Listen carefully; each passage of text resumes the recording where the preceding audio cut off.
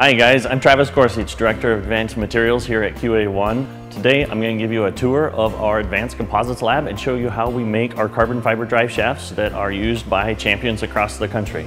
First step for our process begins with our engineering department. We've got a great group of composites engineers who take each individual market's specifications and parameters and custom tailor them for the individual designs.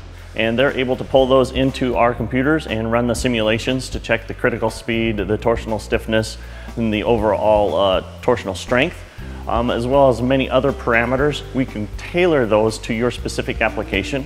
That particular design then moves from the engineering department out here to the shop where we will begin the winding process. In this stage of the process, we mix our custom matrix resin that has nanosilica with the individual ingredients. We weigh them out and do several QC checks to ensure that the quantities are appropriate. We've engineered our resin to have better compressive strength, minimal water absorption, and better abrasion resistance.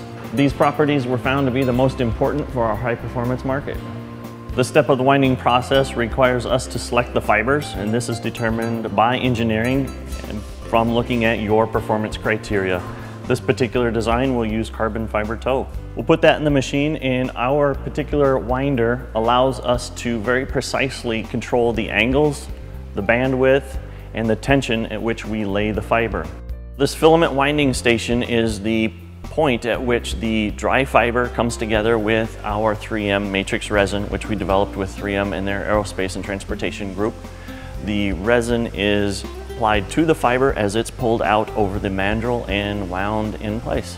The important thing to remember about carbon fiber is that the fiber gives you a tremendous amount of strength in one direction.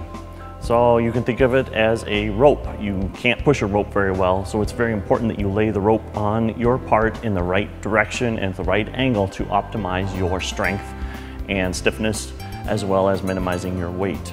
This is all determined by our engineers before it gets to the lab.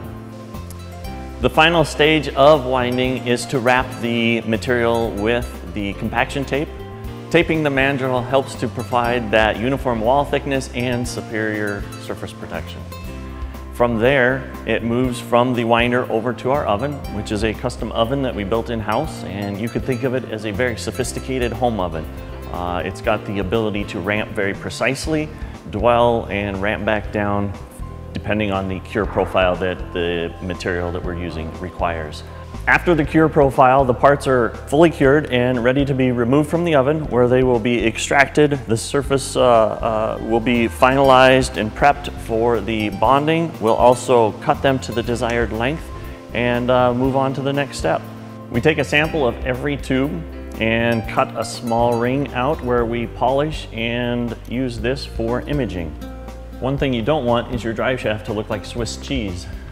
With this imaging, we will actually inspect the quality of the tube for the fiber volume, the void content, to ensure that both of those fall within our specs.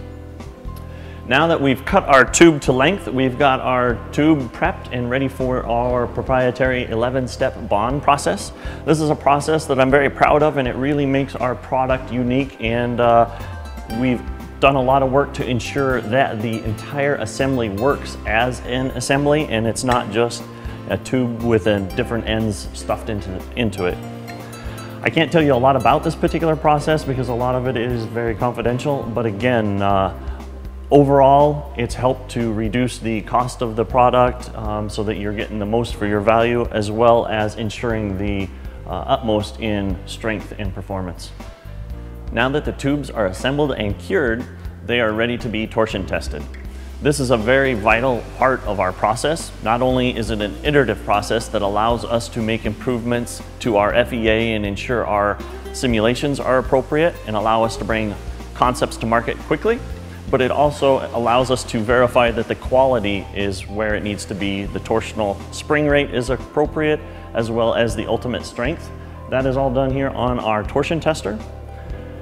Once the part passes that particular test, or those particular tests, then the ends are installed and it is put on our balancer, where we will check the drive shaft assembly for its balance to ensure the run out is appropriate, as well as the overall balance.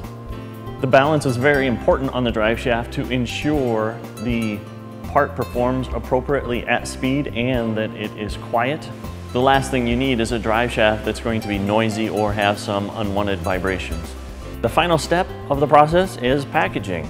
The components are assembled into their box along with the decals and the instructions.